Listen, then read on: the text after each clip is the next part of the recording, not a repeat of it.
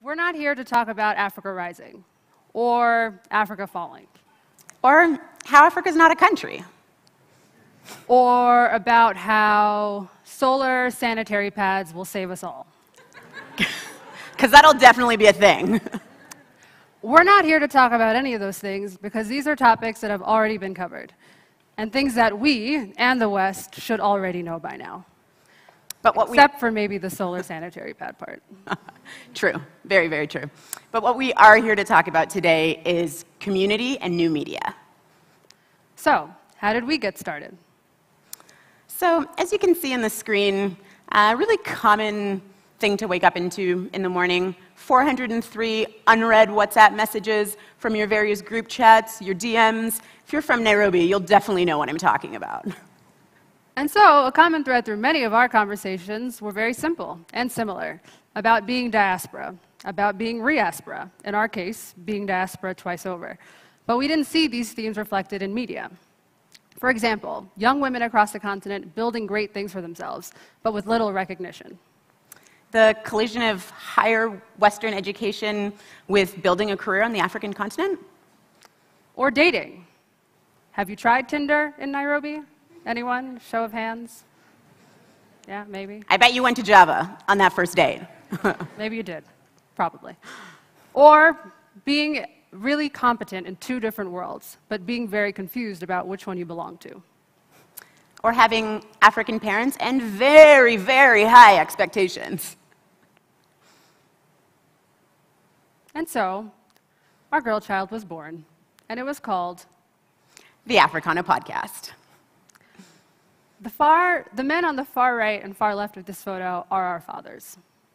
And alongside our very shy mothers, oral storytelling has always been a big part of our upbringing, including the very factual tale of walking in the snow, uphill, both ways, to school, in the Sahara Desert, in the pouring rain, with no shoes. It's not lost on us that we've made the exact opposite journey as our parents, but with shoes and hashtags. But now it's our turn to share our stories. And so, yes, Africa is not a country, but we are by and large known for our truth-telling. Sometimes the truth-telling can be a bit too harsh, though. And we couldn't have started a podcast without being true to ourselves and to our humor. Exhibit A. Comedy podcasting, it's powerful, it's liberating, and it's also a great accompaniment to Nairobi traffic. And audio as a medium allows us to be very honest with ourselves and with our listeners. We chose audio as a medium because it was the most accessible for us as independent producers, but it also turned out to be the most accessible for our listeners, which oddly enough, according to Facebook analytics, are Ethiopian men from the ages of 18 to 24. Who knew? Our podcast, in its truest form, is a conversation amongst friends. We record it on our phones, sitting on our couch, while drinking chai. Audio as a medium is very intimate, and our listeners include us in a variety of their daily routines: cooking, cleaning, driving, etc. And it breeds familiarity. And we pride ourselves on building a platform that features young creatives, community builders, and catalysts. And so far, we've interviewed a few. Most recently, Waniri Kahiu, a TED Fellow, who's a noted sci-fi filmmaker and author, and Nanjira Sambuli, who's a tech community builder extraordinaire. We end each episode of the Afracanah Podcast with an Africana proverb of the week. Normally, it's kind of a jumble of repurposed rap lyrics. But for today, we'll try something a little bit different. So here is the proverb for the TED audience. And it goes like this. If your Uber gets into 3 accidents on the way to TED, it's best to use that time to practice. True story. That did happen. Thank you. Thank you very much. Asante.